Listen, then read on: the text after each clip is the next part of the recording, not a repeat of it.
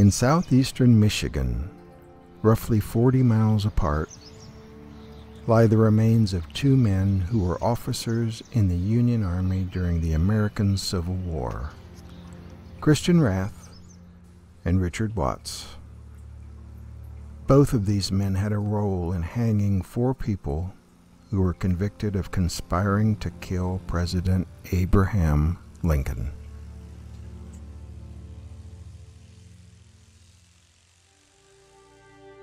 In this last episode in the series, we'll take a look at these two men and their part in the executions.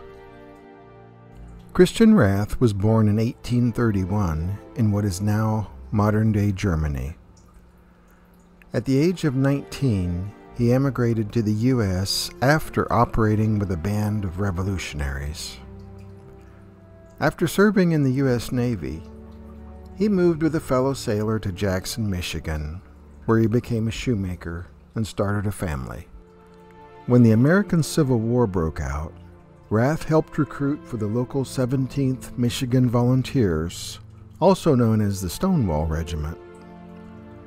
Rath became a second lieutenant and saw action in several battles. His wounding at the Battle of Antietam would leave him with some permanent medical issues. Meanwhile, Captain Richard Watts had been born on a Mercer County, Ohio farm in 1838. At the age of 18, he traveled to Adrian, Michigan to attend the local Adrian College. When the Civil War began, he enlisted in the 1st Michigan Volunteer Regiment. Watts was wounded several times during the war, the last time being on April 2, 1865, during the final assault on Petersburg, Virginia, just a week before Lee's surrender. Watts was home in Michigan recovering when he learned of Lincoln's assassination. A few weeks later, he returned to duty as a staff officer to Union General John Hartranft. It would be an historic assignment. After Lincoln's assassination, a decision was made to reactivate the old federal penitentiary on the grounds of the Washington Arsenal Complex in southeastern Washington, D.C. This was done both to provide a place for the Lincoln Conspiracy trial and to house those who would be put on trial there. Union General Winfield Scott Hancock had been appointed commander of the military district that included Washington, D.C., and so was in command of the prison there. Hancock had General John Hartranft placed in charge of the day-to-day operation of the prison. Hartranft had Christian Rath, now a captain, assigned to his staff as a provost marshal, which was the Union Army's military police. While previously acting as a provost marshal, Rath had once been required to build a gallows, and his experience might be useful. When the trial concluded, and 4 of the prisoners were sentenced to death by hanging, Rath was given the job of executioner. He drew up plans for gallows based on his previous experience, and had the Arsenal Workshop build it. Work began immediately and continued through the night, finally completing just hours before the gallows would be used. Meanwhile, Rath sent over to the nearby Navy Yard for 4 wooden equipment boxes to be used for coffins, along with a good Navy rope. Rath took pieces of the rope and fashioned 4 nooses. Saving the noose for Mrs. Surratt for the last, and feeling quite a bit of fatigue, he only used 5 turns for her noose instead of the usual 7. He was also assuming a last-minute reprieve would arrive for Mrs. Surratt, and she wouldn't be hanged anyway. Rath also went to the Arsenal storehouse and obtained a tent, from which he cut binding strips, and also made 4 crude hoods to place over the heads of the condemned before the hanging. Since Rath could not get any volunteers to dig graves for the condemned, he had to give orders to have the work done. The graves were roughly about 3 feet deep. That same Thursday, July 6, 1865, the 4 condemned prisoners learned their fates when Generals Hancock and Hartranft visited each in their cells and read their sentences. The sound of the scaffolding being built must have only added to their trauma.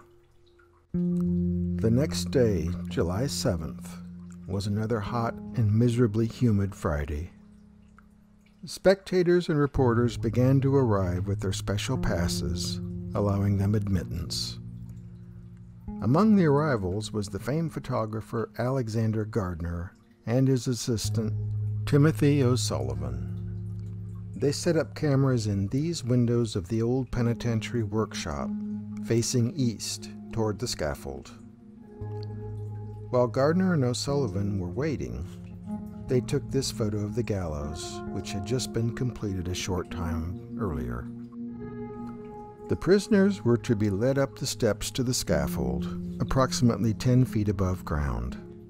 Another 10 feet up from the floor was a horizontal wooden beam from which the ropes were hung.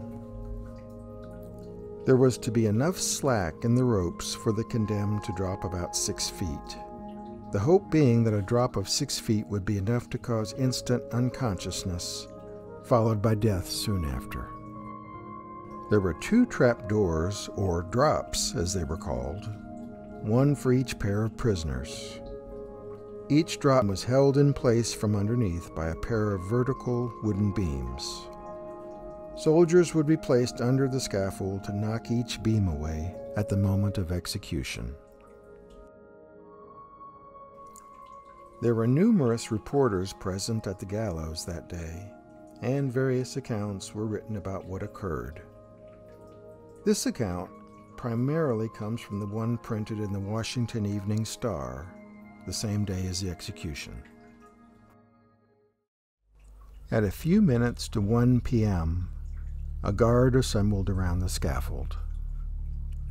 At around 1:15 p.m., General Hancock emerged through the prison door, followed shortly after by General Hartranft, who in turn was followed by his assistants, Colonel L.A. Dodd and Lieutenant Colonels McCall and Frederickson, along with the prisoners and their various attendants. Mrs. Mary Surratt came first, generally described as having difficulty walking and needing to be supported by the Union officers on either side, one of whom was Lieutenant Colonel McCall. She was followed by 2 Catholic priests, Fathers Jacob Walter and Bernardine Wygant. She wore a long black dress, bonnet, and veil, and like the others was chained at the wrists and ankles. Given the terrible heat and humidity, along with the circumstances, her suffering must have been extreme, both physically and mentally. Following behind was German immigrant George Atzerodt, who had been assigned the task of murdering Vice President Johnson, but had failed to go through with it. He was accompanied by soldiers and 2 clergymen, Chaplain Winchester and Lutheran minister Dr. J. Butler. He wore the same salt and pepper suit of coarse material that he had worn during the trial. He was bareheaded, and later Dr. Butler placed a white handkerchief over his head to shield him from the sun while on the scaffold, and additionally held an umbrella over him for a time. Like the others, he was in his stocking feet. Reportedly, this was done in case he urinated during the hangings. This way, no urine would collect in shoes or boots. Following Atzerodt was David Harold, who had been with Lewis Powell when he tried to kill Secretary of State William Seward, and was with John Wilkes Booth when they were cornered in a tobacco barn in Virginia. The clergyman accompanying Harold was Reverend Dr. Olds of Christ Episcopal Church. Harold was described as looking the most miserable physically of the lot, with a dirty face and clothes, wearing a slouch hat with the brim turned down. Like all the others, Harold was also attended by Union guards. The last prisoner in the procession was Lewis Powell, who also went by the alias of Lewis Payne. Along with the guard, Powell was accompanied by two clergymen, Reverend Dr. Gillette of the First Baptist Church and Reverend Dr. Stryker of Baltimore. He wore a close-fitting jersey shirt described as sailor blue. One account says his eyes were somewhat reddened as well as his face, but otherwise his demeanor seemed to be the calmest of the four prisoners. He was wearing a straw hat that one account says he took from the head of Lieutenant Colonel McCall, who he was on good terms with. With difficulty, especially for Mrs. Surratt, the prisoners slowly made their way up the 13 steps of the scaffold. Mrs. Surratt was led to a chair at the far north end of the platform, and she collapsed into it, leaning on her right arm as her priests attended to her. A soldier held an umbrella over her to try and shield her from the sun. Lewis Powell was seated next to Mrs. Surratt on the same drop. Captain Rath can be seen here with the white coat and hat. Harold and Atzerodt, in that order, were seated over the second drop. Harold's lips were seen to move along with the prayers being recited to him by Dr. Olds. General Hartrandt made his way to the front, and in what was described as a clear voice, read the prisoners the death warrants. Once the warrants had been read, the various clergymen had another consultation with the condemned. Following that, clergymen spoke publicly and offered prayers on behalf of the prisoners they were attending. The condemned were bound with the cloth strips that Captain Rath had made. Here the nooses had been placed around the men's necks, with Captain Rath adjusting David Harold's. George Atzerodt had cried out, "Don't choke me!" when his noose was being adjusted. The cap has already been placed over Powell's head. Captain Rath later claimed that he had told Powell, whom he had gotten to know quite well, "I want you to die quick." To which Powell replied, "You know best, Captain." Next to Powell, Mrs. Surratt leans against one of the priests as she is being bound. Corporal William Coxhall, standing at his post under the trapdoor supporting Powell and Surratt, hears Mrs. Surratt complain that her bindings are too tight, and gets a reply of, "Well, it won't hurt long." After each noose was adjusted so that the knot was placed under each prisoner's left ear, the caps were placed over their heads, and each was stood up on their trapdoors. Just before the cap was placed on Atzerodt's head, he tried with difficulty to speak, finally saying, "Gentlemen, take ware," evidently meaning don't follow our example. This is the last photo of the condemned before the drops fell. Corporal Coxhall is seen leaning against the far left beam below the scaffold. The heat, nausea, and stress got the better of him, and grabbing the post for support, he had vomited. Mrs. Surratt, close to fainting, murmured, "Please don't let me fall," probably meaning she couldn't remain standing much longer. Atzerodt, through his cap, bid everyone farewell with the hope of meeting again in a better world. Captain Rath waved everyone back from the trapdoors and began to clap his hands 3 times, each time prompting Atzerodt to exclaim, "Oh!" On the 3rd hand clap, the soldiers under the scaffold knocked the support beams out from under each trapdoor, each of which swung down with a loud thud. The 4 bodies shot downward. Corporal Coxhall later said that Mrs. Surratt, unlike the other 3, did not drop straight down. She had been standing so close to the back of the trapdoor that when it fell, her body lurched forward and slid off, jerking at the end of the rope and swinging like a pendulum. There was a momentary twitching of her limbs. When Powell, next to Mrs. Surratt, fell, he reportedly drew his limbs up to almost a sitting position several times, and his whole body shook for a few moments.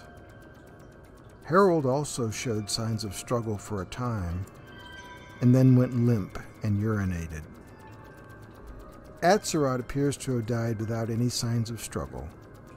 Within 5 or 6 minutes, none of the condemned showed any signs of life.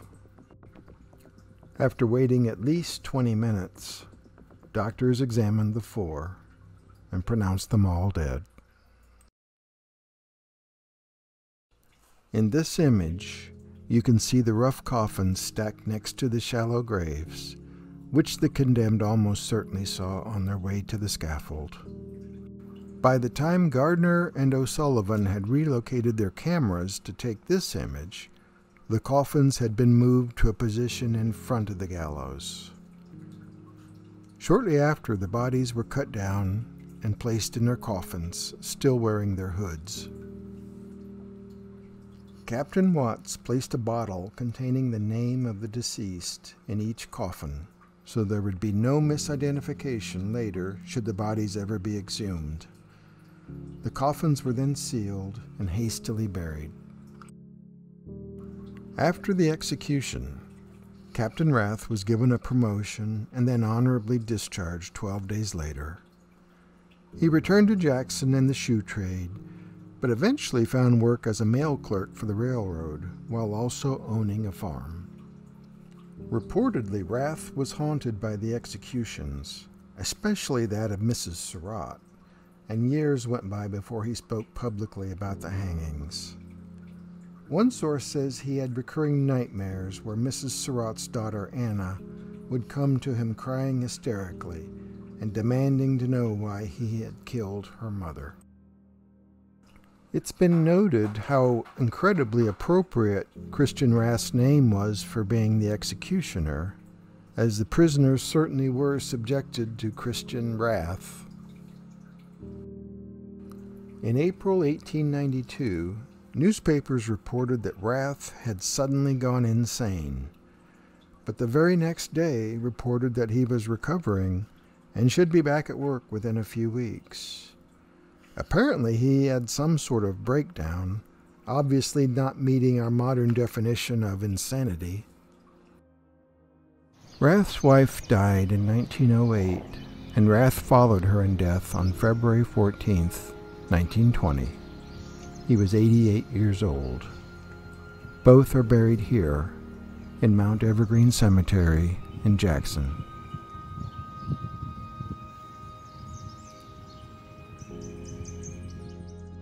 Richard Watts left the Army in the fall of 1865 and returned to life in Adrian. He became a lawyer and was a local judge for many years. He died in June 1920 and is buried here in Oakwood Cemetery near Adrian.